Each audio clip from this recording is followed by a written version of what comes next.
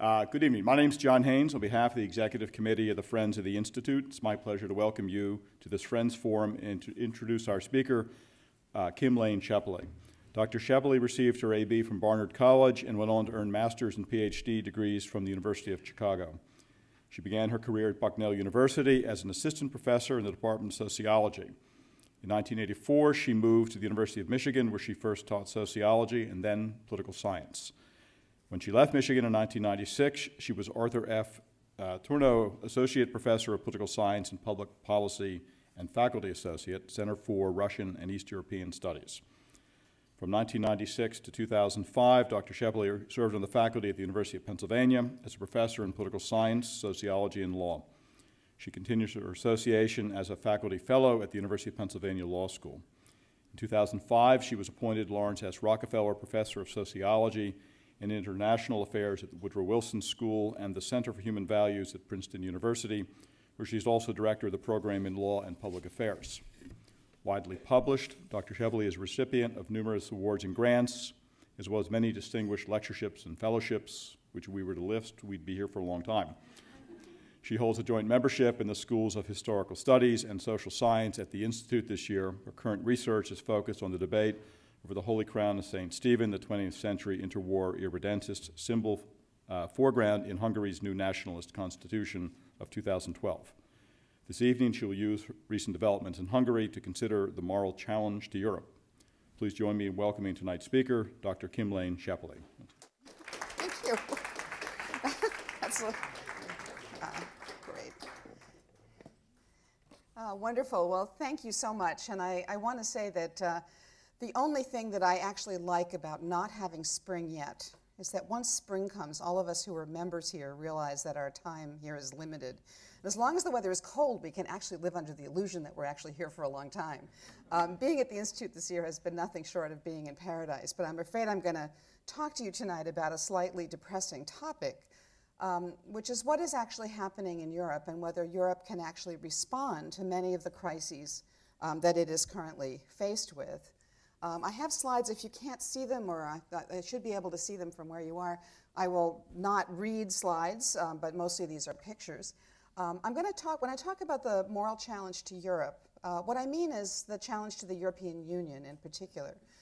And the European Union is a club, or at least it thinks of itself as a club of constitutional, democratic, rule of law respecting, human rights protecting countries that share a common market and that are bound by treaties. This is their self-image. The dilemma is, of course, that they've actually changed a lot over the years, and they haven't all caught up to the changes. The European Union started, of course, as having as its aspiration a common market, establishing the free movement of goods, capital, services, and people. By the way, when they say services, what they mean is the ability to establish businesses, primarily in different parts of the EU. But most of the EU's infrastructure was set up around building a common market. And the vast majority of law in the European Union is really set up around maintaining and structuring this market. As the European Union succeeded beyond its wildest dreams, and here it says 20 years of the single market because in 1992 they declared it done. And so they've been resting on their laurels, or they've been thinking about other things to do. The EU transformed itself from this common market, from mostly a common market, to something that we actually might now call a community of values. And what are the values? Well, the Treaty of the European Union, which is the fundamental organizing document of the European Union, gives us a list of what those values are. And it says, the European Union is founded on the values of respect for human dignity, freedom, democracy, equality, the rule of law, and respect for human rights, including the rights of persons belonging to minorities. And even though the Union is founded on that, it says also that these values are common to the member states in a society in which pluralism, non-discrimination, tolerance, justice, solidarity, and equality between women and men prevail. So it's a very long list of values. At the time that the EU was moving from being primarily building a common market to being a community that was going to represent these values, the EU was changing immensely. So of course, the first thing that happens is that the European Union, while it was making these transitions, also just expanded physically. It started with, of course, 6 states in 1957. It expanded gradually for a while. The huge so-called Big Bang accession or Big Bang explosion of countries came in 2004 when the European Union went from 15 states to 25 overnight by adopting many states that in the region that we used to call Eastern Europe. Since that time, Bulgaria and Romania have signed on, and the very last country that just signed on last year was Croatia, which is there with a question mark, but now it's in. It's really expanded very, very quickly, while it's been also expanding its aspirations for what it can do. At the same time, the European Union was also expanding in the substantive areas that it could deal with, right? So it starts with common market. It starts with a lot of laws about the organization of a common market across all of these member states. And that common market law, all the law that sets that up, was always known, well, this is what I call here old Europe is the 1990s, because things change really fast in the European Union. By the 1990s, there was this sense that the law of the common market was what came to be called the first pillar of European Union law. This is a very dense, thousands, hundreds of thousands of pages of law now on this particular question. This is what the EU was specializing in. But the thought was that the European Union should also now think about moving into new areas. And the 2 areas that were represented in this kind of expansion in the 1990s, the metaphor was always the metaphor of pillars. The 2 additional pillars, in addition to this first pillar of EU law, common market law, was first of all this thought that if the European Union was going to be a common market, then it might need to also have a kind of common foreign policy, because it was acting as one within, and so it needed to act as one without. And so the thought was, maybe they should start thinking about moving and expanding in this particular area of common foreign and security policy. There was also a sense that you couldn't really maintain the common market by itself unless you also started thinking about the interrelationship among the judiciaries of the member states. Because if you brought a lawsuit in Germany for, again, violation of a contract, could you get the judgment in Germany enforced in England? You know, if you had a consumer protection problem in one state, could you get a remedy in another, and so forth? So the idea was also that this common market was going to need to expand to what was called the field of justice and home affairs.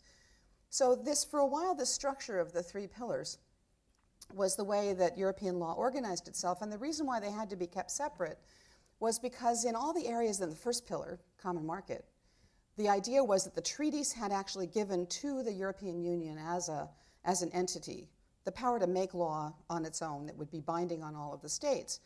But in the other 2 areas, security policy, foreign and security policy, and also justice and home affairs, the member states were not completely willing to give up their claim to policymaking. So in the second and third pillars, the idea was that the European Union would share responsibilities with the member states. Well, by the time that the EU did the Big Bang expansion in 2004, it became really unworkable to keep the structure, in part because when you had 25 and then 27 and now 28 member states, you needed unanimity under the old rules. You couldn't do anything in the second and third pillars without having every single state sign on. And the more states you had, the more difficult that was. So the Treaty of Lisbon, which came into effect in 2009, abolished the pillar structure and said, okay, now we're just going to have all EU law in all of these fields, except for the fact that member states were still really not willing to give up their powers, but at least what was sort of clawed loose was the idea that there didn't have to be unanimity among the member states in order to proceed with policy in these particular areas. Now, at the same time also, what you know is that those of you who have worked in Europe, and I know quite a few of you in the audience, there were some countries that wanted to charge ahead and do even more things, and other countries that were unwilling to do that. So what you start finding is what came to be called two-track Europe, in which there would be some independent agreements. The 2 that probably you're most familiar with are Schengen, which is the travel agreement. It's why you only have to show a passport once when you enter any of the countries that are either, I guess they're in black and red. On my screen, they're in maroon and pink.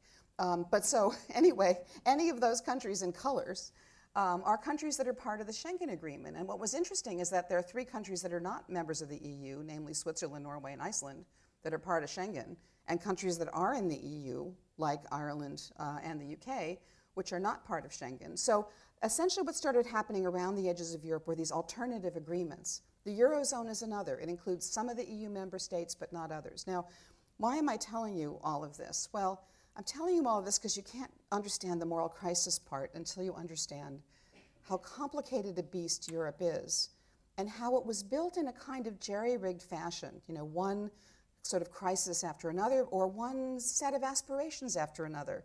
And there was never really an integrated structure of how all the different areas that the EU was going to act in, how they would all be all set up. So what you have is a set of institutional competencies in the EU that makes it very hard actually for the EU to act very efficiently when it gets a new problem. I'm going to talk to you tonight about the new problem, but let me just say something about the structures. Normally when you set about trying to explain how a government is organized, you know, the standard civics view is you have the executive, the legislature, the judiciary, but the EU is not organized like that. Instead, the EU has in some ways two different executives. It's got the European Commission, which is the executive branch in some sense for all of the, what we used to call the first pillar stuff, all of the EU law, common market, anything that is the EU, that the EU can do on its own. The Commission is the executive branch for that stuff. In the meantime, all the stuff where the member states are still wanting to hold like a co-decision, they want responsibility with the EU. They don't want to just give all the power up to the EU. The executive for all of those issues is the Council of the EU. And the Council of the EU has in it all the member states of the EU will have their representatives there. So there are actually 28 members of the Commission, one from each state, but once they get to the Commission, they're supposed to act like Europeans and not like whatever country they're from. Doesn't always happen, but that's the aspiration. And then there are 28 members of the Council of the EU, one from each member state, who are there to represent the member state. So there's sort of two different executives. That causes some interesting issues, which we'll see. There also is in Europe a European Parliament, which for a long time was not much, which is to say that it was elected, but it had very few powers. Under this Treaty of Lisbon that I just mentioned, the European Parliament suddenly has a lot more powers. So it still doesn't have the power to generate legislation, but it has the power to amend legislation that's coming from one of the executives, and it has some other powers to block things. So the European Parliament's getting more powerful. And then the European Court of Justice is the court that by and large handles EU law only matters, and the European Court of Justice will come up later in our study, in our talk today. The reason for sort of telling you all this basic civic stuff is that all of these bodies have a kind of independent existence, and they all have powers to block all of the others. And so it's not an easy matter when you want to say the EU should do something. You have to first decide which institution has the power to do it, and then what about all the others? Because it's not a very orderly process. So what happens when this cumbersome beast, which has grown over time, it's grown in size, it's grown in topics, it's got some joint responsibilities between the EU and the member states, some things the EU can do on its own. What happens when it hits crises?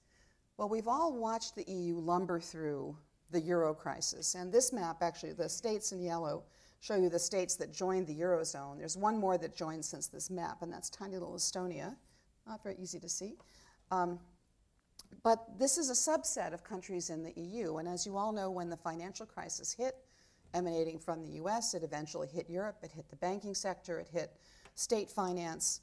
And all of a sudden, all of these countries that had joined in a common currency had joined a common monetary policy without having a common fiscal policy. This caused a number of issues. What's very interesting about the Euro crisis from the standpoint of what I'm going to talk to you about in a minute, which is the Hungarian problem, is that this was actually an area where the European Union acted really quickly.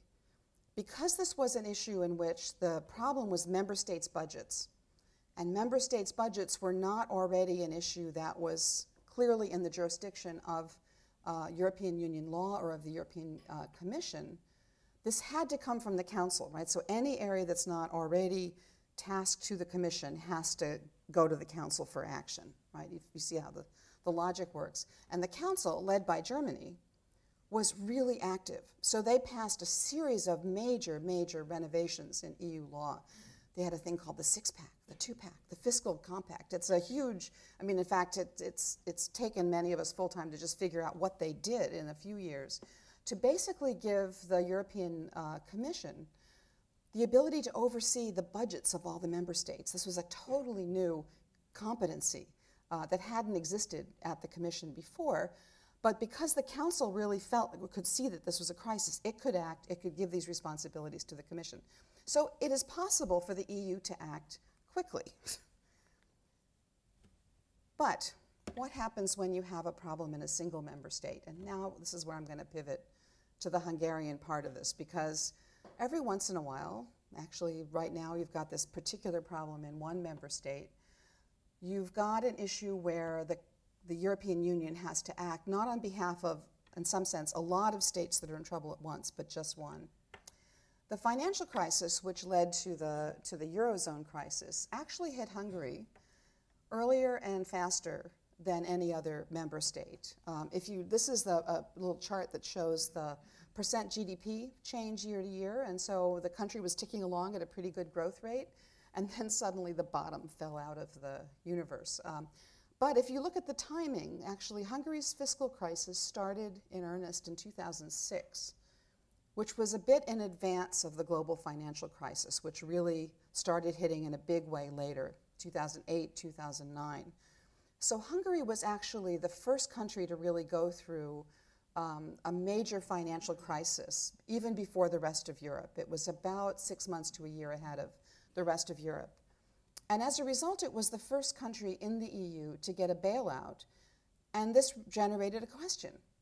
I mean, it wasn't in the Eurozone, which was why it didn't immediately trigger a Eurozone-type crisis. It had its own currency. But there was still an issue. No EU country had ever been bailed out. How do you do a bailout? So there was an improvised solution in which the International Monetary Fund, which had given Hungary loans in the 90s to get it through its post-communist transition, the IMF was brought in and was required to work with the European Central Bank and the European Commission to establish a kind of fiscal program for Hungary. Unfortunately for the government of Hungary, it came about at the end of a rocky term of office for the government that was then in power. And all of this happened right before the austerity program that came with the IMF bailout went into effect right before a Hungarian election. And what happened in the election? Well, this is a little map of the Hungarian parliament. Actually there it's red. So the red seats reflect the seats won in the Hungarian parliament by one political party. It's called Fidesz. Its leader is a guy called Viktor Orban, who founded the party in 1988. He's been the leader of it ever since. It wasn't that the government got, that the party that got all those seats got 66% of the vote. They got 68% of the seats. They had 52% of the vote. And Hungary had a disproportionate election system that boosted the 52% of the vote to the 68% of the seats. The party which had been in government before, it's actually, this is so interesting, the colors up there are so different than the colors on my screen here, but you can see that there's, oops, that wasn't what I meant to do. Let's try it again. What did I do? There, okay, got it. Okay, so let me try to work the pointer here. Does it work? Well, I don't know, doesn't quite work. Okay, anyway, there are some red seats, if you can see, there's shades from orange into red. Those were the seats of the party that had previously been the government right before. So they lost hugely. The dark green seats there are a far-right, almost neo-Nazi party called Jobbik. And the green seats were a small, independent kind of green party that entered the parliament for the first time. The crucial thing about this was that the election was a reaction to the disastrous management of the prior government, but it was also, I think, a reaction to the financial crisis. I mean, no state that had ever seen that kind of collapse could really get through an election without that government losing. But there was a problem in Hungary, and the problem was that the disproportionate election law in this kind of perfect storm election produced this constitutional supermajority in the parliament. What do I mean by a constitutional supermajority? The Constitution of Hungary could be changed with a single 2/3 vote of the parliament. It's a unicameral parliament. There's no independently elected president. There's no upper house. Basically, things can slide right through the parliament to the prime minister that is the head of the party that now dominates the parliament. And suddenly we're off to the races, okay? So this is the precursor of basically a constitutional revolution. One of the problems, since I've just described to you who the players are in the parliament, is that Mr. Orban, who's here on the left, basically had about half the public supported him. A little over a quarter supported the left or liberals at the upper right-hand corner. There were a number of demonstrations with signs in English like that, like we're part of Europe. But there was another, 20% of the public that supported this far-right party. And any of you who know, for example, Germany in the 20s and 30s will know that it's a really dangerous combination when you get a government in power and its opposition is divided between left and right. In other words, there was no way for those two parties to ever get together on anything and oppose this government. So it essentially had no ability, the opposition had no ability to control what this government was doing. And of course, with the 2/3 amendment rule, what it meant was that they could do anything. And so they did. So what do? They rewrite the entire Constitution with only their own party. In fact, the first time any of us saw it was when it appeared, full-blown, out of the heads of, well, who knows? We still don't know actually who wrote it. It appeared full-blown in the parliament. It sort of sat there for a month while everyone was trying to figure out what it said. They passed it with just the votes of their own party, didn't take into account any conversation, amendments, suggestions from the opposition, and it was their own constitution. They didn't stop there. In their 4 years in power, the first 4 years in power, they passed more than 800 laws. They revised the criminal code, the civil code, the land law, just virtually everything. All the election law. They rewrote more or less the entire legal system of the country with only the votes of their own party. I mean, literally, with the exception of the far-right party that liked some of the things they did, there was no support elsewhere for their policies. So imagine if you have one party that can do anything.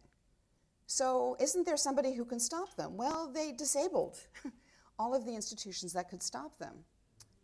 It turns out that after 1989, the main check on the power of this unicameral parliamentary government was a constitutional court that had really extraordinary powers to review virtually every law for constitutionality. This had become one of the most active courts in the country. In fact, the reason why I specialize in Hungary is that I went to study that court in the 1990s when they were almost running the government. I mean, you can imagine if all the checking power is in this one body, it has a lot of power. So when Fidesz came to power, they changed the system for electing judges. They expanded the number of judges. Think what would happen at like Roosevelt's court packing plan, but in this kind of a context.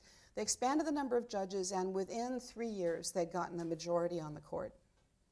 They also cut the jurisdiction so that not all rights can even be reviewed. Violations of rights can even be reviewed by this court.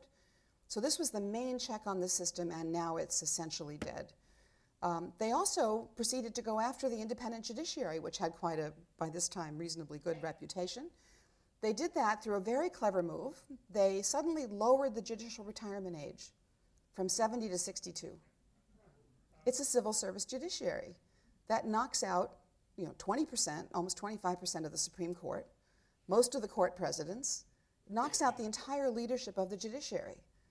And then they created this office, which had a political appointee at the head of it, actually the wife of the guy who drafted the Constitution. And she named all the new judges into all the leadership positions in the judiciary. The mass media. So it turns out the media are all being bought up by oligarchs close to the governing party. They put into effect a media council that has to review all media for compliance with a bunch of standards, one of which is that anyone who broadcasts news, any outlet that broadcasts or prints news, has to engage in balanced coverage. Who's on the media council? Only people associated with the governing party. After '89, Hungary, which had been, shall we say, somewhat centralized in the communist period, had decentralized a lot of functions. Schools went to were controlled by local governments, healthcare. A number of powers were devolved to prevent this kind of centralization. The new constitution re-centralized everything. And then the government went one by one through all the independent checking authorities, the election commission, the prosecutor's office, the data protection authority, the central bank, the state audit office, every single office that was basically inhabited by professionals, and they put in all their own people.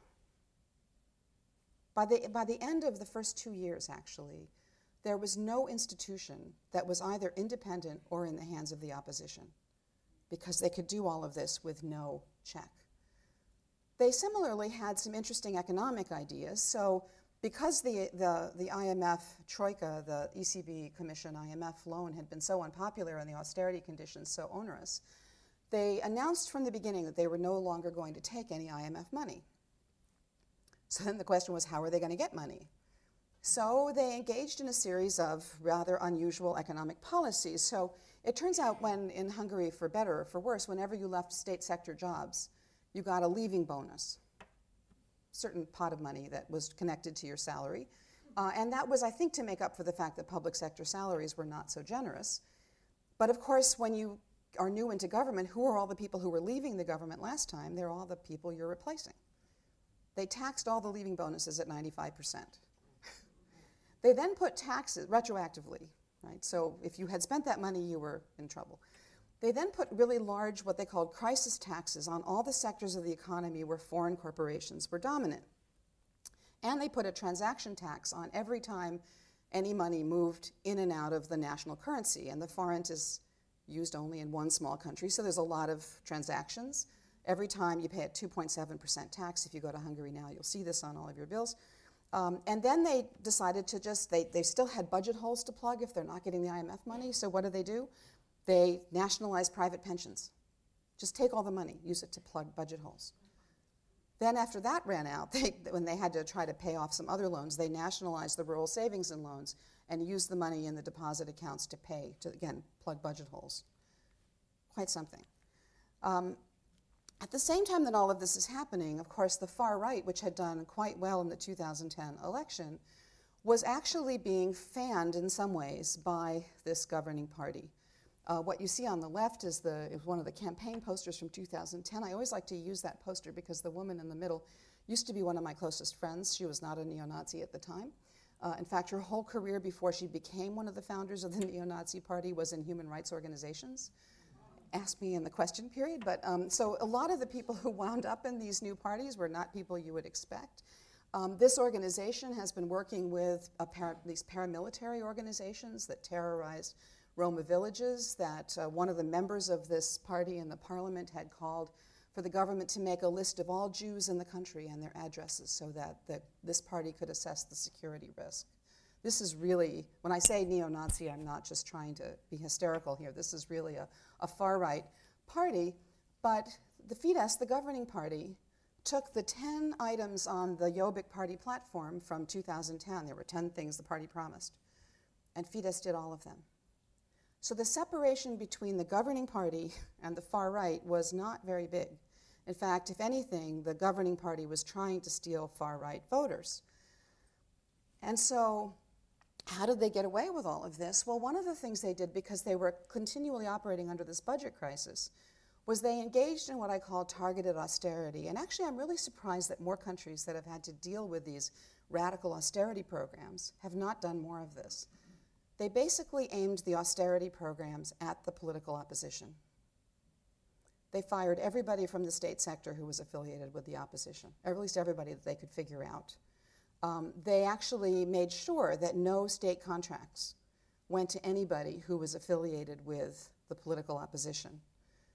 They made sure that people felt like their employment was insecure if they were affiliated with the political opposition. And by the political opposition here, I mean the political opposition of the left. They're trying to co-opt the right and also marginalize the left. Okay? And one of the ways they saved a lot of money was by defunding everything the left cared about, anything that would go to NGOs, to any organization that might support or bulk up the left. And then, this was actually from a speech just a little over, maybe less than 2 weeks ago. There was a Hungarian election again, on Sunday, the 6th of April. This is the day before the election at the last rally where the prime minister appeared. There's this guy who looks very, sort of stereotypically Hungarian with a big mustache. He's an actor. And he stood up at this rally where the prime minister was present and read a poem by a nationalist poet. And some of the lines of this poem are really quite extraordinary. May they treat you the way you voted. This is the day before Election Day. May they save you from your burning house the way that you voted. Does that mean the fire department's not going to show up if your house burned if you vote for somebody else? May they pull you from the flooding waters the way you voted. May you get bread when close to death by starving the way you voted. This is at the rally where the Prime Minister appears the day before the election 10 days ago. Okay? This has been a situation in which if you are against the governing party, you really do that at your own peril, right? So what happens in the election?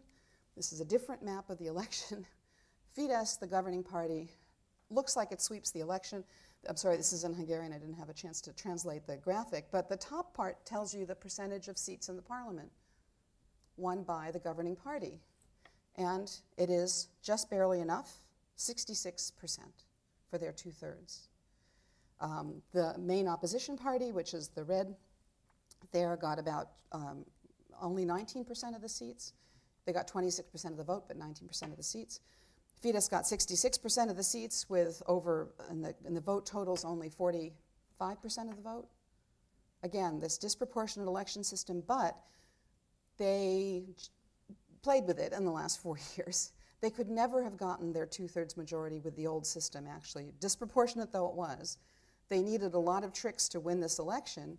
And what's interesting, I think, is the contrast between the chart at the top, which shows you what the new parliament looks like. Fidesz has got another 4 years with 2/3. And you look at the chart at the bottom, which is how people voted. The white bloc, 38, almost 39%, didn't vote, which is an unusually high non-turnout in Hungary. I think a lot of people are just staying away from politics. Fidesz was actually voted for, if you consider also the non-voters, only by 27% of the public. And they have their 2/3 back again. So we're going to have to deal with them for another 4 years. And so let me come back around to my little EU lesson at the beginning. All of this is happening in the European Union, right? Which we've seen can act in a crisis, because they acted with the Eurozone crisis. They were able to pull themselves together. This is happening in the middle of a European Union which claims to be supporting the values in Article 2 of the Treaty of the European Union. This is happening in a European Union which has been able to grow and expand its competencies and to be something, right? People think, how can this happen in the EU? And what I want to just talk about for a few minutes next is just, so what did the EU do? What can it do? And the answer, I'm afraid, is that their options are actually really limited. In the EU, there is no way to throw a country out. The treaties don't include this possibility. There is a way a country can quit, but Hungary is right now getting almost all of its internal, all the foreign money that is sort of coming in to do anything in Hungary is coming from the EU. Most foreign investors have fled at this point. So they're not going to quit, they're getting money. Can the EU cut this money? Not really. There is no procedure to do it. Right now, the most serious sanction that the EU can engage in is to invoke what's called Article 7 of the Treaty of the European Union, and if that is invoked, what it means is that Hungary would lose its right to vote in the Council. Okay, remember there's the Commission and the Council. The Council is where the states act as states.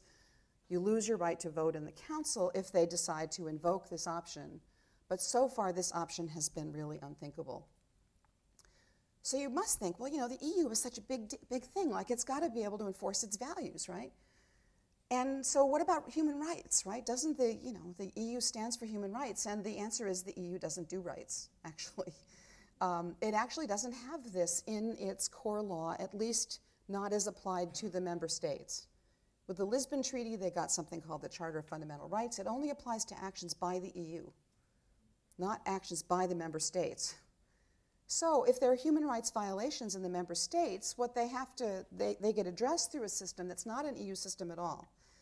It's another council, the Council of Europe, which includes all those states that are in colors, not Belarus, but all the rest, they're in color.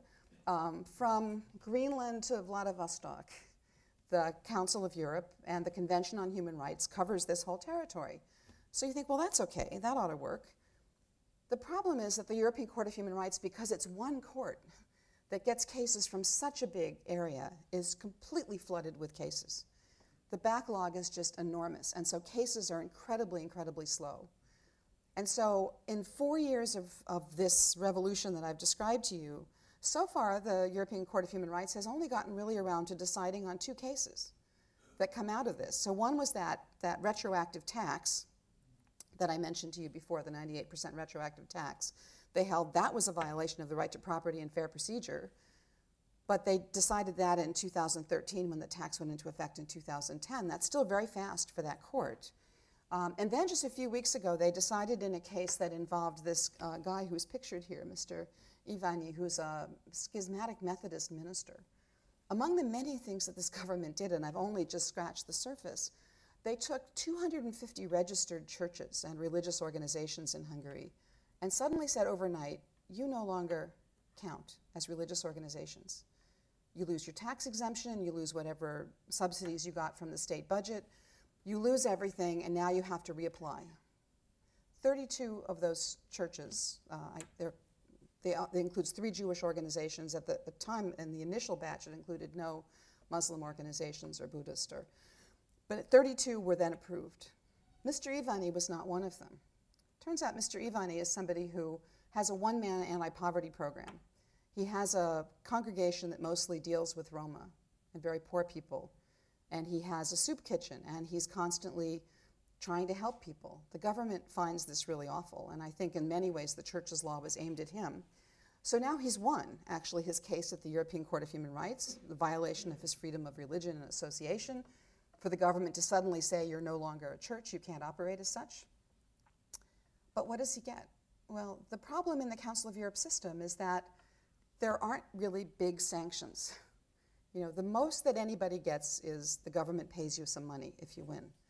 And Mr. Ivani is someone who's taken a vow of poverty. He's not so interested in that. He asked for nothing. And so the court gave him his, quote, just satisfaction. But the court can't order the government to recognize him. And this is true in general with the Court of Human Rights judgments. If you have a government that really decides not to follow it, not to follow the decisions, they don't really have to. There are lots of other human rights violations that may come before this court or may not, but so far we haven't seen them. One other thing that Hungary did is if you're homeless, it's now a crime, you can be fined. Actually, the UN High Commissioner for Human Rights actually pulled out of the Hungarian government that I think it's the only government that's turned the homeless into a profit center. They made $125,000 US last year out of fines on the homeless. They've also found a way to abolish all of their programs that actually support people who are poor. In general, you have to work on sort of government chain gangs to get paid anything. The government also created this new anti-terrorism police that actually reports directly to the Prime Minister, has very few legal controls on its power. So far, no cases at the European Court of Human Rights. And then discrimination is on the rise. On the left is a kind of bad picture, actually, of a monument that's not yet built but is under construction. The government of Hungary, like I said, has been playing under the table with far-right groups. One of the things they're engaged in is trying to rewrite the history of Hungarian complicity in the Holocaust. This is a memorial that was not supposed to be built yet, that actually portrays the victims of the German occupation of 1944-45, in which Hungarians are portrayed as victims along with the Jews that Hungarian police sent to Auschwitz, all in one monument. And then on Roma issues, the government has been claiming that it's engaged in this whole process of including Roma after a Court of Human Rights decision which found that Hungary's segregated schools were a violation of the convention. That was brought under a previous government. Now the new government has got segregated schools that they claim are affirmative action. In any event, there's a whole series of things that could count as human rights violations, but it's going to take a very long time to get through the system, and at the end, there'll be a very tiny remedy.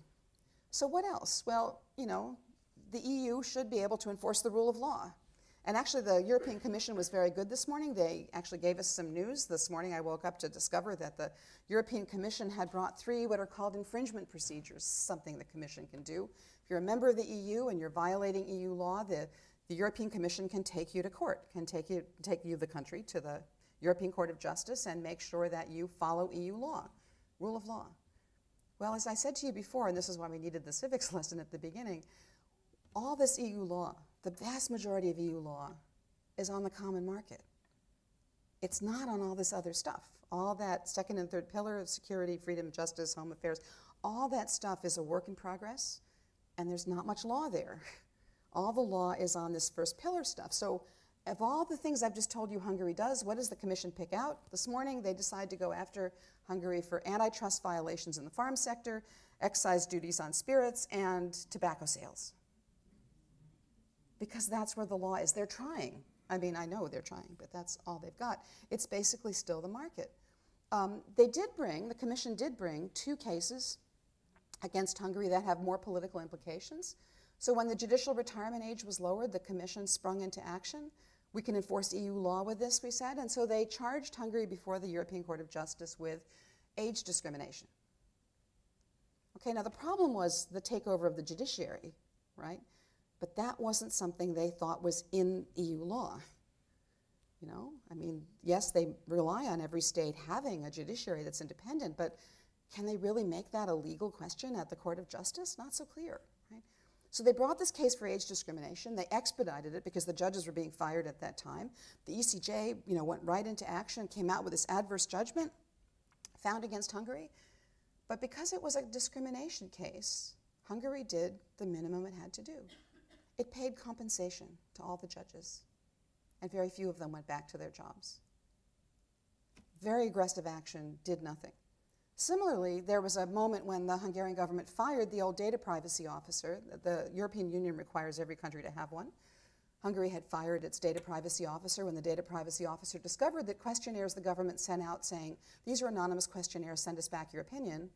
All the questionnaires had barcodes that allowed the government to see the name and address of all the people who sent back the questionnaires because they were trying to figure out who was with them and who's not, right?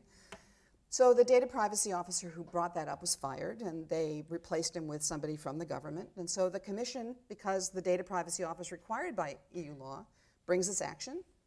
The Court of Justice last week came out with a decision saying it's a violation of EU law.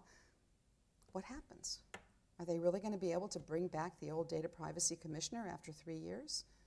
What would be, I mean, you can see the problem, that these are decisions that are so little, so late, and the government might pay a fine, but they still run everything.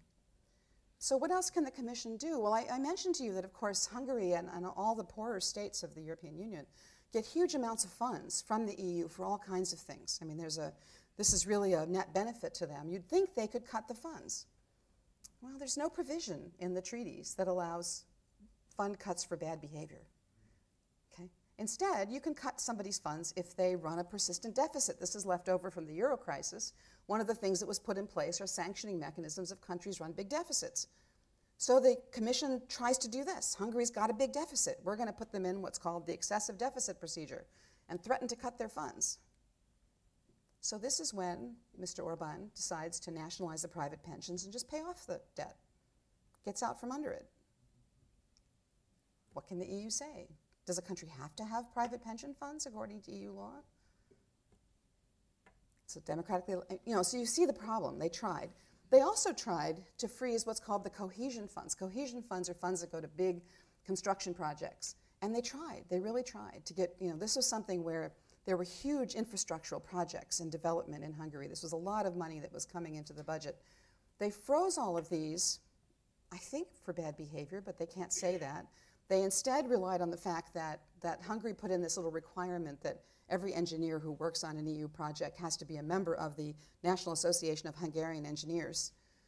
And they said that's against the services provision of the common market, that you can't have an engineer have to belong to a national association to get a contract under EU funds. All right, you see what the problem is. So what happened? Hungary just removed the requirement, got all the cohesion funds back, because there was no other way to cut funds. I want to say here, by the way, the Commission's really trying. They're being very creative. This is more aggressive than they've ever been, and yet it's not enough. So what about the European Parliament? Well, the European Parliament now has some powers, and they use them. They can develop what's called an own initiative report.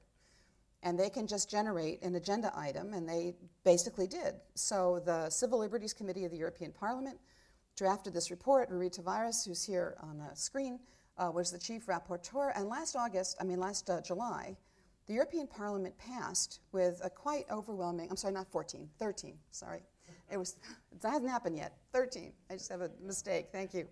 Passed this quite remarkable report that chapter and verse went through all of these ways that Hungary had done scary and worrisome things, but the European Parliament doesn't have the power to sanction. So they said, what do? They said, okay, so the Commission, the Council, okay, the two executives, and we will all watch them closely.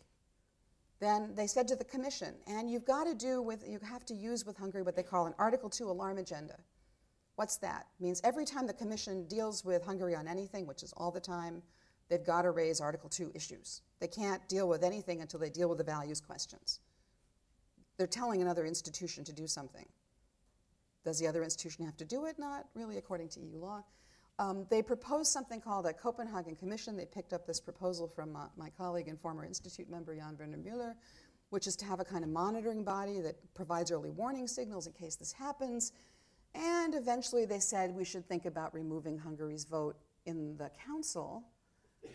But they don't really have the power to do any of these things. Okay, this is the most they can do. But here's the problem. The other executive of the European Union has done nothing. And the way that Europe acts is they're all kind of yoked together. The Council, remember, is the one that has all the member states. And every member state has a reason, not everyone, but there are enough member states that have reasons not to do anything, that this has been the problem. It's the reason why I had to give you the civics lesson, because they're all now connected. You need the Council to approve anything new that the EU will do. Why is the Council not acting? Well, the Council's not acting because there are a number of member states who say, well, if they go after Hungary for this thing, we do that one thing. If they go after Hungary for that one thing, we do that one thing. It's been impossible for them to see that there's a sum total of things here that is not what anybody else is doing. But as long as the Council doesn't act, the Parliament's done everything it can, the Court has done all it can, the Commission has done all it can. These are all the powers there are. They've all been used, and so far, nothing. Now, this is to say that the Institute's been responsible for two of the main proposals that are on the table for new powers. Jan Müller, my colleague at Princeton, who was here as a member last year, has proposed this Copenhagen Commission. The idea is to create a new body whose job it is to assess whether member states are actually in violation of the values of Article 2 of the treaties. The problem is that this is going to require treaty change, as they say, and treaty change requires unanimity. You can't create a new body unless every member state votes for it. And you can imagine there's at least one member state that won't want to vote for this. So right now that proposal's on hold, although the European Parliament's gotten behind it. What I've been proposing and what I've been doing in part while I've been here this year is to say, well, look, let's try to work with these legal remedies, these infringement procedures that the Commission can bring. And I've been trying to, and I presented this at the Commission, and they're actually really now quite on board, I think, with this, is to, instead of just saying judicial retirement age, just data privacy officer, group them together. Put a whole bunch of small violations together into a package and say the set of violations rises to the level of violating a value in Article 2. So this is the proposal that I've been putting on the table. It's making its way through the system. The Commission came out with a new thing just a month or so ago, saying we have this rule of law problem in the EU, and so here is a new framework. And basically what the Commission has now done is to put on the table a set of steps that the other institutions would have to follow in order to be able to use the sanction of Article 7, which is this removing the Hungary's vote, which has so far been considered something you couldn't do. And this is Article 7. I won't go through all of it. It's just to say that even if they get to the point of raising Article 7, there are so many supermajority requirements. You have to have 2/3 of the Parliament. You need 3/4 of the Council. You need such a vote that it's sort of hard to imagine that it could be used. Okay, but this is what they're now trying to make a path to use. And if you can actually invoke Article 7, all you get is the removal of Hungary's vote in the Council. So can Europe address the moral challenge? This is a little map of Hungary. After last week's election, this shows you all the districts won by Fidesz, and the ones in the other color are the ones won by the left opposition. this is the result of the new disproportionate election law that Fidesz put in place. They've won. They have 4 more years in power, and the EU is still struggling to find tools. So what I want to leave you with is a sense that it's not that the EU's done nothing. The EU has done everything it can. The problem is that that's all the EU can do so far, given the state of things, given the jerry-rigged way it's gone together, given the kind of institutional structures I've explained. This is all the power the EU has. And so, unfortunately, Hungary is continuing more or less without really being sanctioned. And I'm afraid that's my depressing conclusion. But thank you for listening.